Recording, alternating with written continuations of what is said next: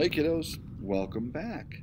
We're going to continue our discussion of solutions, and today we're going to talk about how well things dissolve related to the temperature of the solvent, and we're also going to talk about how well things dissolve related to the pressure over the solvent. So let's first talk about temperature. We call this enthalpy, or heat of a solution. You might remember this demonstration from earlier in the year. I took some ammonium nitrate and dumped a whole bunch of it in a flask, and I passed it around the room.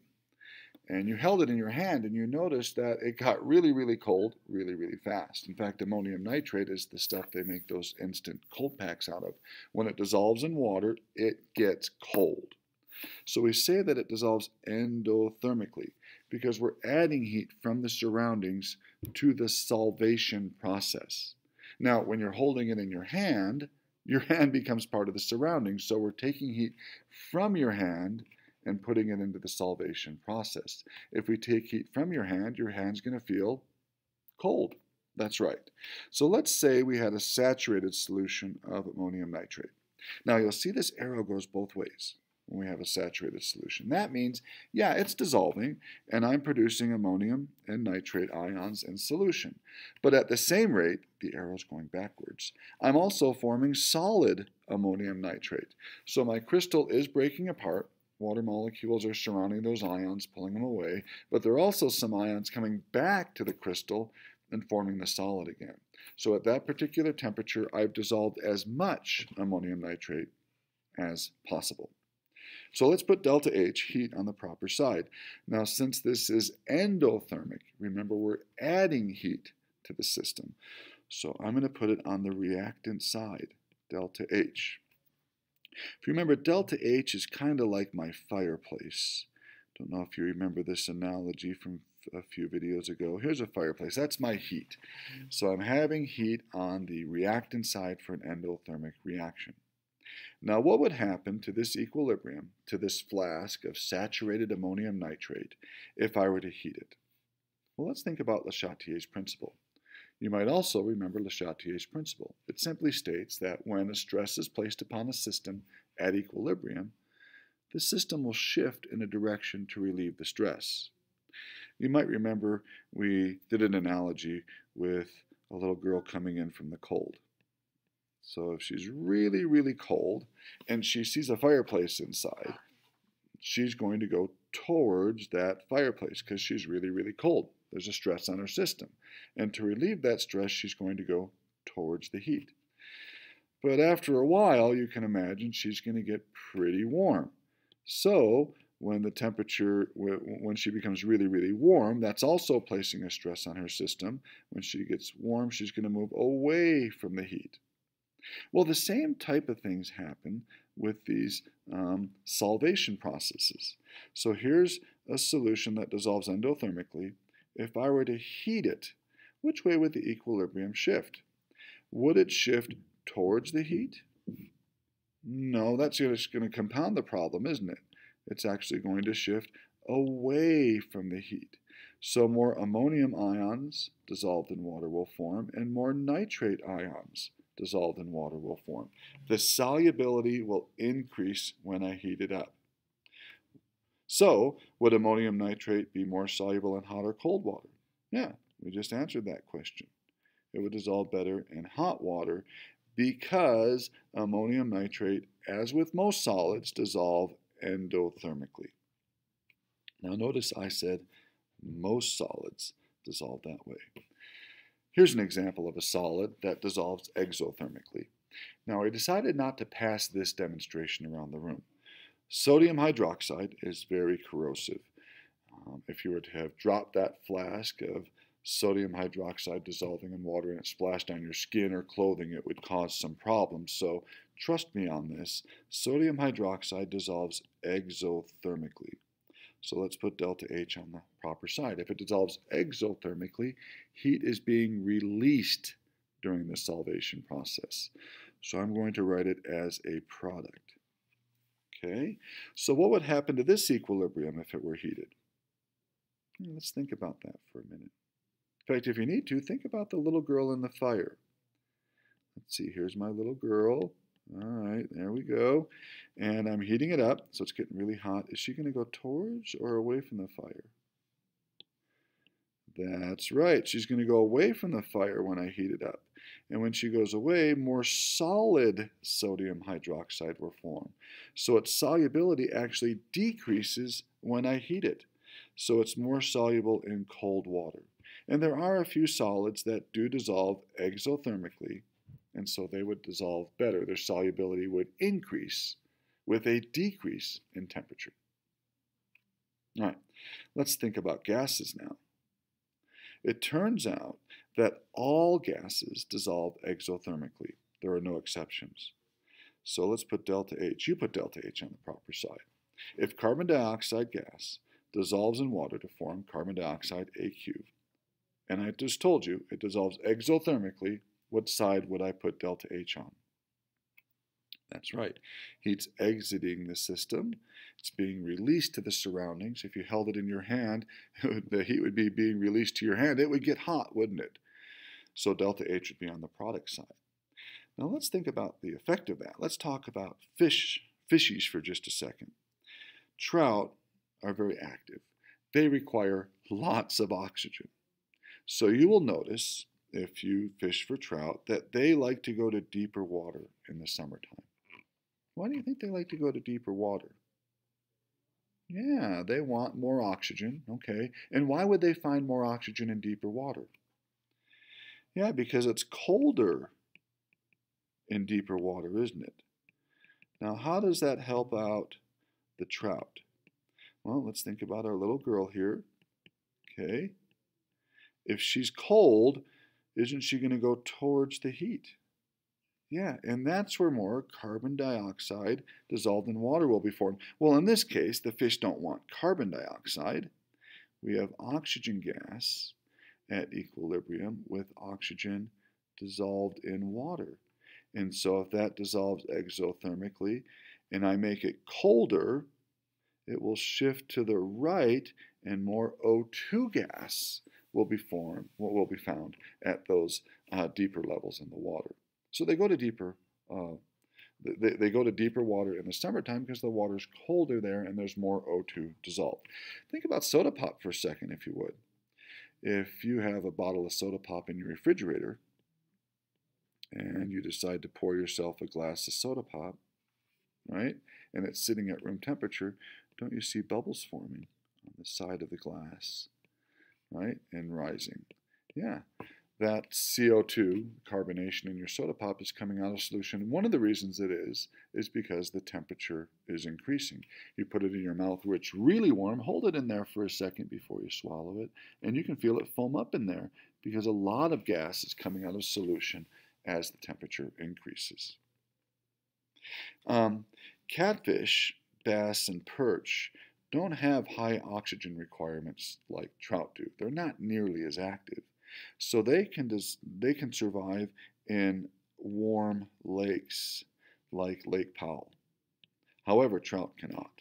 And that's for the reason we just mentioned. If they have a high oxygen requirement, they're going to need colder water because we can dissolve more O2 in that colder water than we can in warmer water. Let's take a look at a graph of that quickly. Now, I know you can't see the labeling of the x-axis very well, but this is a graph of solubility of gases in the unit milligrams of that gas per 100 grams of water versus temperature in degrees Celsius. So my x-axis, kiddos, is temp in degrees Celsius. Alrighty, so here is 10 degrees Celsius. Let's look at oxygen gas. Oxygen is the green line here. So at 10 degrees Celsius, it looks like I can dissolve, I don't know, somewhere maybe around 5.5 milligrams of oxygen per 100 grams of water. What if I warm that up to 30 degrees Celsius? So right there on my graph is 30 degrees Celsius. What just happened to the solubility of the oxygen in water? Yeah, it dropped substantially. Now it might be 3.5 milligrams of oxygen per 100 grams of water. So what would happen if I took that solution that had oxygen dissolved in it at 10 degrees Celsius and warmed it up to 30 degrees Celsius. Yeah, this much oxygen gas would come out of solution.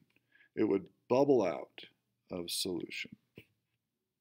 Okay, so an increase in temperature decreases the solubility of gases, and a decrease in temperature increases the solubility of gases.